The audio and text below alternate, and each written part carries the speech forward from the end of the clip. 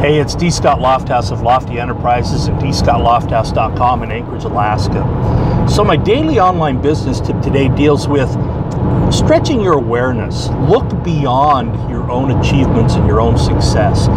You know, there's new things out there, and there's people that are beyond where you are right now. You need to be able to look at them, hold them in wonder, you know, be filled with awe, but also look at their structure, look at their systems, look at what they're doing, and then try to selectively mimic the same things that they're doing.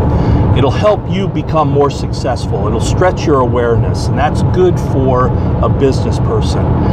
So I want you to look around. Attached to this video, you're going to find a link for a new business system that I'm promoting. It's been very successful.